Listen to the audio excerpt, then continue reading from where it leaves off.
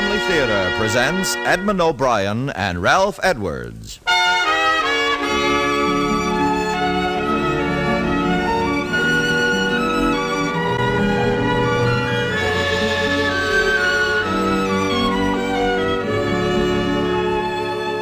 From Hollywood, the Mutual Network, in cooperation with Family Theater, presents Nightmare at Noon, starring Edmund O'Brien. Ralph Edwards will be your host.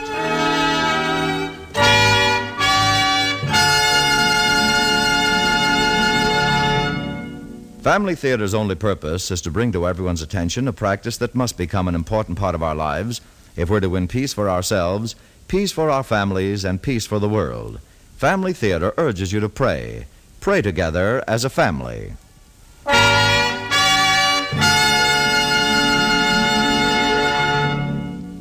The central incident in the story you're about to hear actually took place. The time and the location are authentic, but this is not true of the people involved. Every one of them is a fictional character. And now to our transcribed drama, Nightmare at Noon, starring Edmund O'Brien as Cliff. The things that made it, that created the nightmare, took shape slowly that morning and at widely separated points.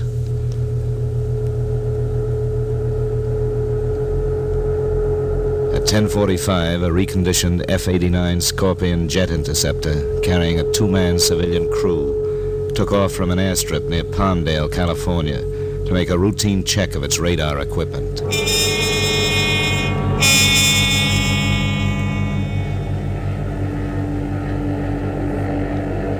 30 minutes earlier, and 45 miles to the south, a four-engine DC-7B had left the field at the Santa Monica airport on a similar test hop.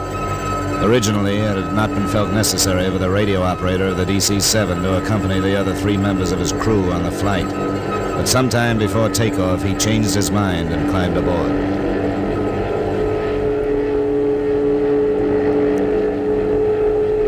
By 11:15, both planes, each unaware of the other, were flying at approximately 25,000 feet over the northwest corner of the San Fernando Valley, a section of Los Angeles whose population has almost doubled in the past 10 years. One of the valley's newest schools is Pacoima Junior High, which shares an athletic field with the adjoining Terra Bella and the Haddon Street Elementary Schools. At 11:20 that morning, the members of a B7 junior high gym class, then on the athletic field, looked up in the direction of a fast-approaching sound from the sky. We were told later that people heard the explosion from as far away as 4 miles. Well, they must have been outside, because Alice and I were a lot closer than that, and we didn't hear it in the supermarket. You, want me to pick up some cold cuts for lunch? How about some soup? You always say that, and then I buy it and you don't eat it. I eat it eventually. Besides, we got one of those noodle things in the envelope at home. Those noodle things in the envelope at home. Now, what's that? Come on. You know, chicken. Oh, all right. Would you rather get something here at the stand? No, all they got's those weenies. You mean weenies? Weenies, yeah. Hey, that was a strange case, huh? Margaret? Yeah. Cultured, well-educated woman. She never called them frankfurters or hot dogs. They were always weenies. And chili sauce. Oh, yeah. Well, hey, she's someone we didn't send a Christmas card to. Is she still with the agency in Chicago? Yeah, as far as I know. I need a shoehorn to get around. You want any pumpernickel? I think I'll leave that stuff alone for a while. It's starting to taste like chocolate. Well, that's about it. How many items? Can we make the express lane? One's as fast as the other this time of the day. Well, I got a paper. Go ahead. I'll meet you out in the car.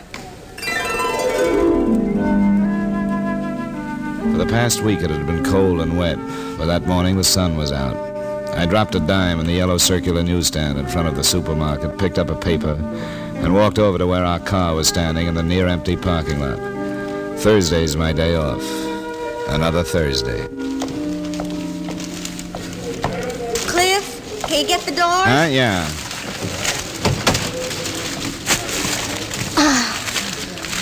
Boy, the war is over. What? Look at this.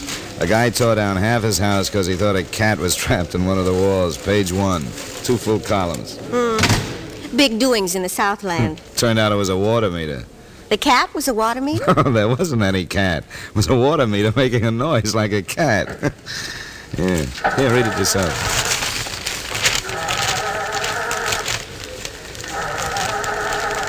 Oh, really? A meowing meter? I wonder whatever happened to Adolf Hitler. Who? See? You don't even remember him. Oh, you goof. What should I do? Turn left and head for Las Vegas, or go home and clean the incinerator? Well, if I were a gambling woman, my money'd be on the incinerator. Ah, there's the life. Private ambulance, look at that. Nothing to do but keep the siren wide open and break traffic regulations. My, but we're fidgety today. I guess so. Hey, whatever happened to Marineland? Well, we can't go during the week with Betsy in school. Well, what's wrong with Sunday? You said you're not up to fighting the traffic. Oh, it's that moray eel. I want to go down there and look him right in the eye. You've actually got a fix on that eel. You had a fix on that ding-dong up in San Francisco. Dugong. Well, anyway.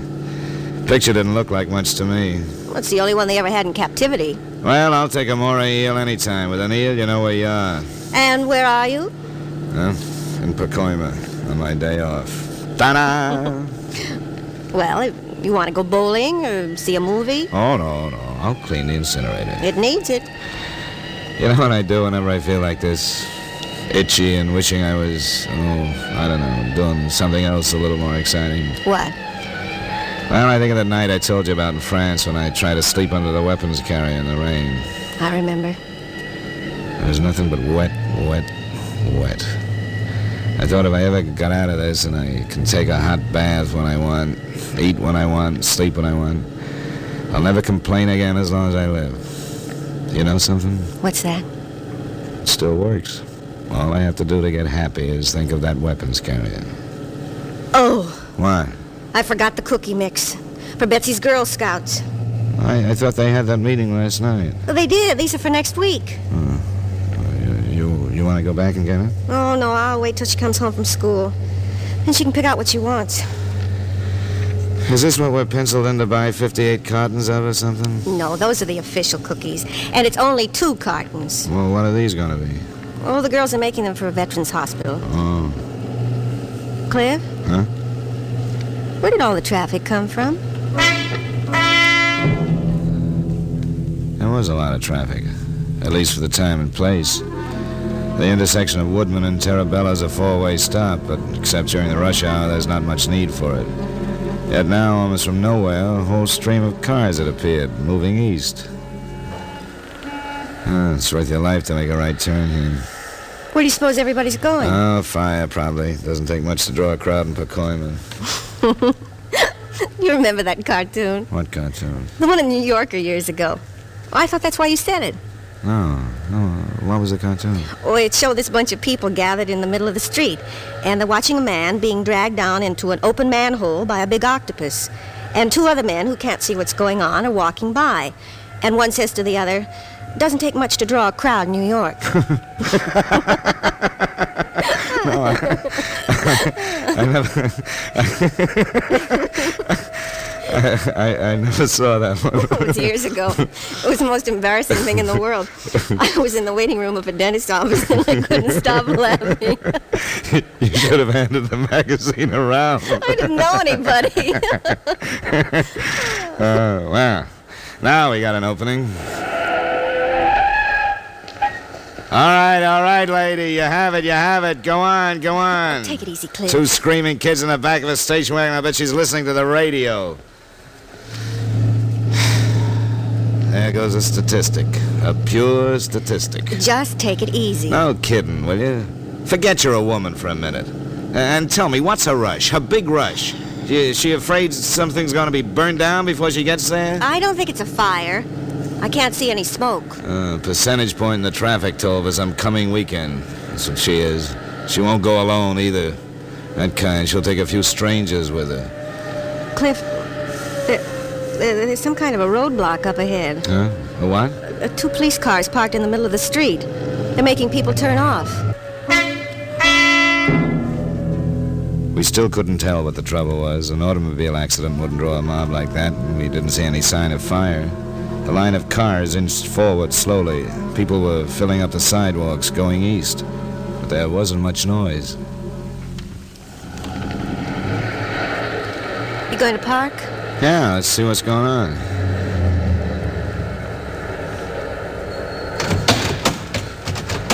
Hey, do you know what happened? A jet crashed over near the school. Oh, Cliff, wait a minute.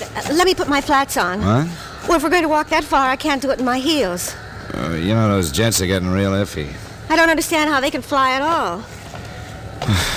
All set? Well, just a second. I think I'll leave my coat. Oh, honey. Well, it'll be too warm if we're walking. Look, we're not going to climb an Alp. Well, I just want to fold it and put it on the floor. Well, how about the cat? Shall we put him out? All right. And leave a note for the milkman? I'm ready. Whenever you are, Speedy.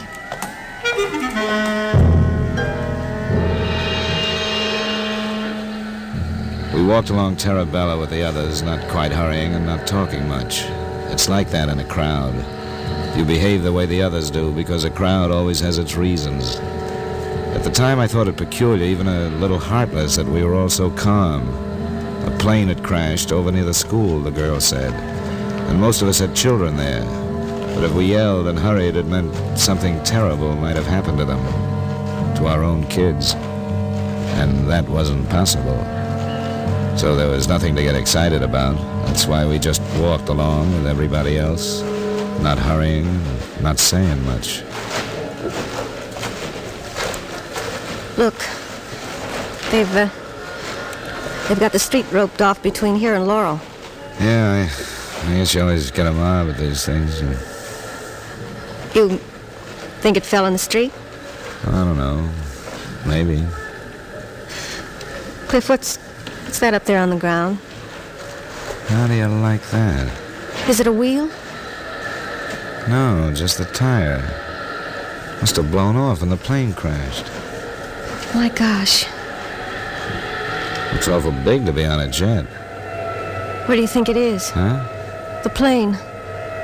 Where do you think it landed? I didn't know, and I couldn't tell from looking. Part of the roadway had been roped off just opposite the school's athletic field, and as we got closer, we could see that a stretch of the chain-link fence had been torn away. It lay bent and twisted on the sidewalk, and there were fragments of glass and steel in the street. The smell of high-octane gasoline was everywhere. We circled around behind the crowd that was pressing against the rope. A jagged sheet of aluminum lay in the driveway of a house across the street. It looked like part of a wing or tail assembly. Then we saw the athletic field. It was covered with wreckage, small, jagged pieces of metal scattered in every direction. Police officials and news photographers were clustered about a heap of smoking debris near the far corner of the field. And on the lawn in front of the gymnasium was a wide, dark stain of oil. I turned to an elderly man standing near me who was wearing overalls and a straw hat with a green sun visor. Where did it come from? Way over there to the other side of the playground, back by the fence near the church there. You can't see much of it. Yeah. It's mostly just the motors anyhow. Yeah. Listen, did you see it happen? Nope, but I sure heard it. You know, I'm right around the corner on Remick. Well, sure, bang. I thought it was one of them sonic blasts. Did it land outside the school? Yeah, but you can see all the stuff it threw right there in the yard, see it? Was it an Air Force jet? Well, no kind of jet. That was the other plane. This here one's a big four-motor job. The jet crashed someplace else. I guess it was way up when they collided. Look, do you know if anybody saw it happen? Well, some of the kids must have. Kids out in the schoolyard. There were children on the field when it happened? Yeah, out on the playground. Do you know if any of them were hurt? A couple of them. Say, you got kids here? Our daughter goes to the junior high. Well, it was mostly boys on the field, I hear. Cliff? Now, look, come on. There's nothing to worry about. We'll just walk around and pick her up. Oh, thank you very much. Yes, sir. I hope everything's okay.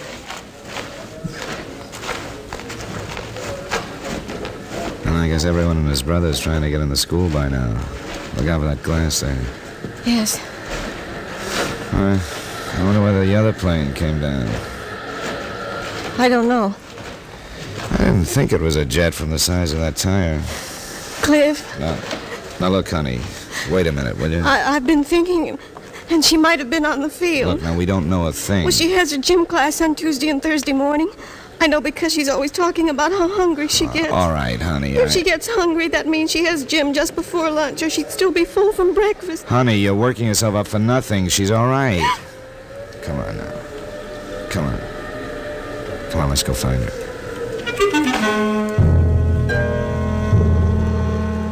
We started up Remick Street.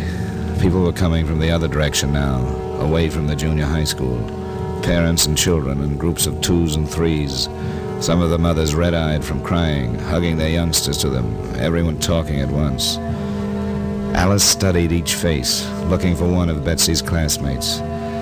As we turned the corner and started across the empty lot to the side gate, she recognized someone. Eloise! It's Mrs. Herman. Eloise! Alice ran toward a woman who was coming through the gate from the school ground. There was a boy about Betsy's age with her.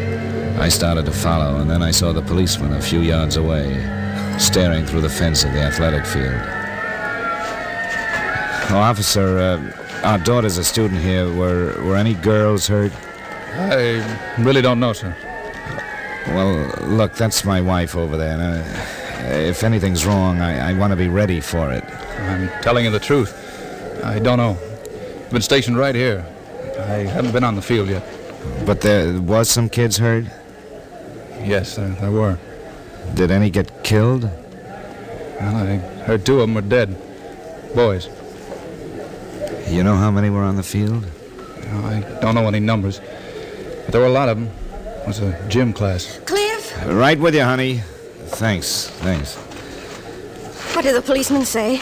Well, he doesn't know any more than we do. He's been stationed out here. Cliff, some of them were killed. Yeah, I know. What about Mrs. Herman? She hasn't seen Betsy. Well, isn't her son in the same class? Only in social studies in the afternoon. Eloise says they're rounding up all the classes. The B7s are in the library. Okay, you go ahead and get Betsy. Aren't you coming? Well, I want to stop by the gymnasium.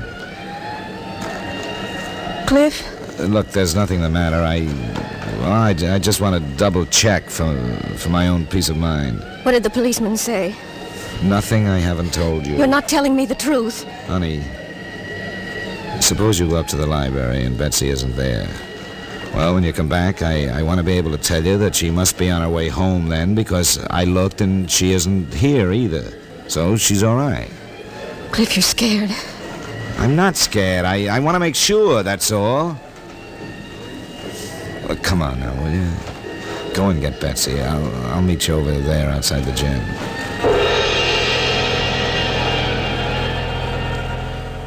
I watched Alice move off through the crowd towards the low-lying cluster of school buildings until she was out of sight. Then I turned and walked across the blacktop to the side door of the gymnasium. Inside, the basketball court was empty. Just to the left of the entrance was a half-open door to an office which faced the athletic field. I pushed it open a little wider and looked inside. A blonde, round-faced woman in a blue and yellow housecoat was seated on a bench next to the window. Her hair was up in curlers. She sat forward with her head bent over and her fingers locked together. Oh, excuse me. Do you know where I'd find who's ever in charge here? No, outside. They're all outside. Well, thanks very much. Mister? Yes? Were you here when it crashed? No, I wasn't. I can't find out what happened. How did it crash? Oh, well, I heard someone say it collided with another plane. What were they doing around here? I don't know. It was an accident.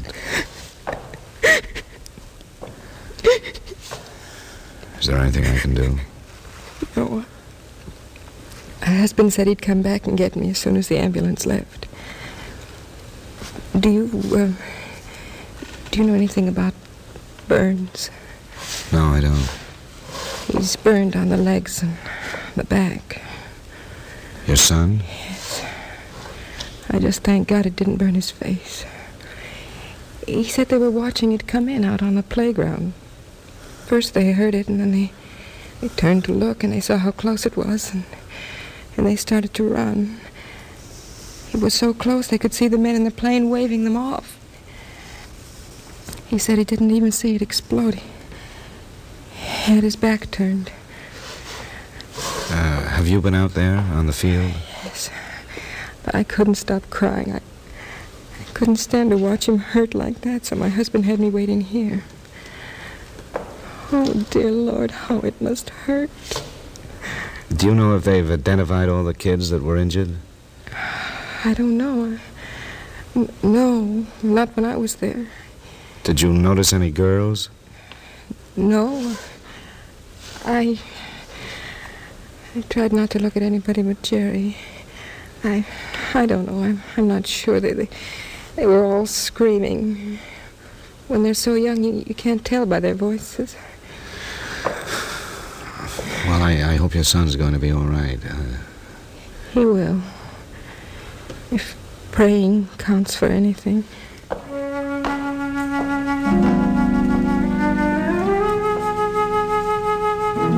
I left the woman sitting in the office and went out through the door at the other side of the empty gymnasium. Outside, an Army helicopter shuttled overhead and set down at the end of the field.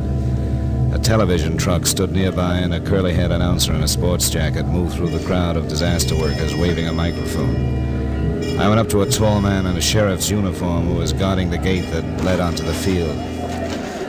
Hold it. I'm sorry, mister. Nobody come through without a pass. Well, I'm trying to find out if my daughter's been hurt. Well, I'll see what I can do. You tell me your name? Well, then there were girls on the field? Well, I don't know, sir. If you'll give me your name, I'll try to find out. It's Betsy. Betsy Grant. She's in 7B. And Betsy, that's Grant? That's right, Betsy. 7B. Joe! Hey, Joe! Yeah? Your partner wants you over there. Look, keep an eye on the gate, will you? Oh, sure, you bet. I'll check on this for you, mister. Will you? I'll wait here. Boy, some mess, huh? Yeah. Trying to find out if my daughter was out there. On the field? Yeah. Happened during her gym period, I think. Well, there was a couple of girls, I know that much. On the field? Well, I don't know their names, but I saw them put them in the ambulance. Well, isn't there a list or something? Or how do you find out? That sheriff's guy will find out for you. There's no use getting excited. Well, could you tell anything about how bad they were hurt? No, but they weren't the first ones moved, so that's a good sign. They took the bad ones first. How does a thing like this happen? Oh, now, cool down. Haven't they got laws about where you can fly an airplane? Sure, they got laws now. Settle down. It was an accident, that's all. Accidents can happen. Try that in the traffic court sometime. Huh?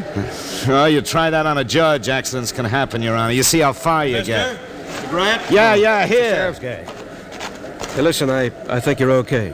Only 2 girls were hurt, neither of them bad, just shock. It wasn't Betsy? Nope, they got a complete list, and nobody on it by the name of Grant. Oh, brother. Oh, thanks. It's okay. She's probably waiting for you at the school. Yeah, my wife's up there now looking. Say, hey, will you take a bribe? Look, I'm just glad it was good news.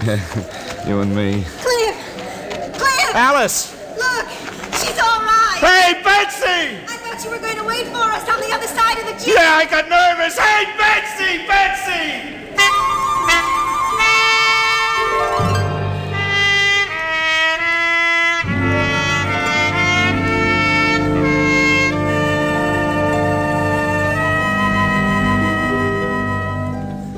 And there she was.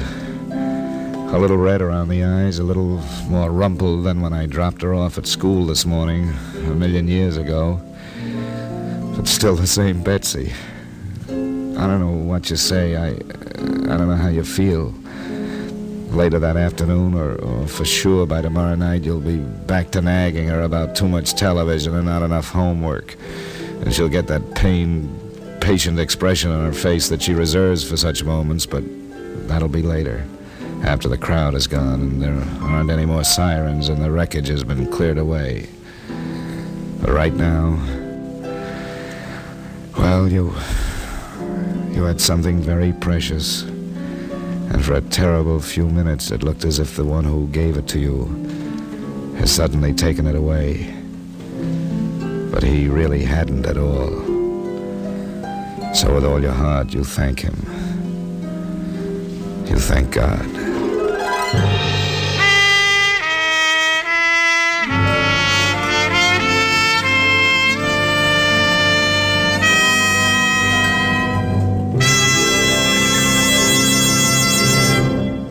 I have the good fortune to appear on a television program called This Is Your Life. Now, basically, it's a surprise package. We bring an unsuspecting person up before the TV cameras and, much to their amazement, review their entire life, introducing them to friends they haven't seen for years and reminding them of places and incidents they may have completely forgotten. As you can imagine, it's very affecting and, in a way, pretty instructive to see how people react to the knowledge that the story being related to them is their life. And I've often thought how much good it might do us all if, just for a short half hour, we could have the experience of seeing our life as it looks to others, especially as it looks to the one all-knowing observer who gave us that life. For it's really God we're hearing when the voice of our conscience says, "This is your life. Are you leading it well?" And fortunately, we can answer God through prayer. We can get down on our knees and speak to him whenever we're worried or ashamed, just as when we're happy and grateful, and he'll always hear us. This is your life, God reminds us. I have given it to you, and I'll help you guide it along the right path, if you will but ask me for that help. Something else, too, folks. The family that prays together stays together. More things are wrought by prayer than this world dreams of.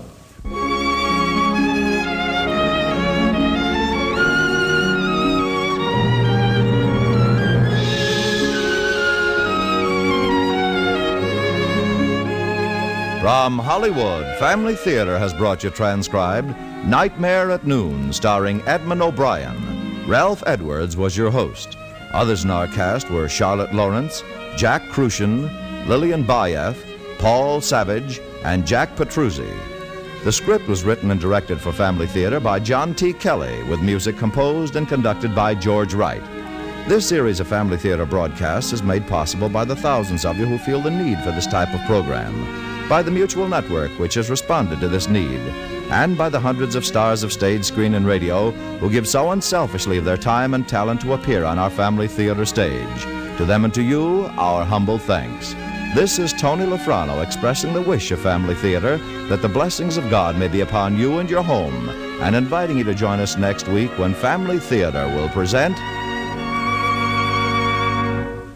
Last One in Line, starring Dean Miller. Lucille Ball will be your hostess. Join us, won't you?